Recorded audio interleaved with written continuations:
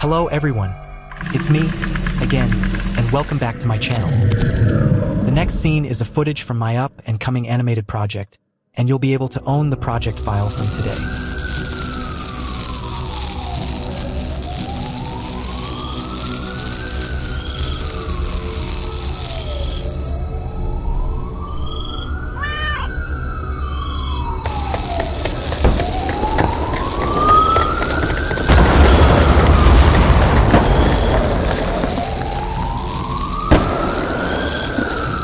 What do you think? Did you see the environment set that I made? Now you can have it. From today, you can purchase and download this project file from either Gumroad or ArtStation at a very affordable price. I have put the download links in the description below. Let's talk about the set piece. It's a dirty and rundown back alley with thrash everywhere and a cat. The set dressing was made in such a way that would allow easy camera and light placement. See that gobo light? I have included it for you, and it even has cloud animation with it.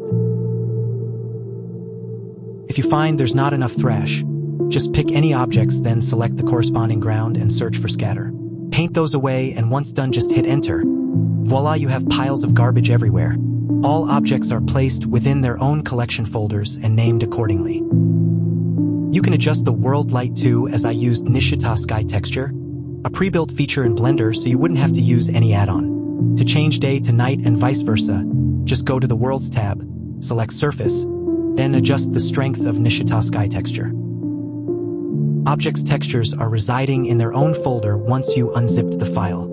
If you find some objects are missing their materials, just make sure that they are pointing to the right folder.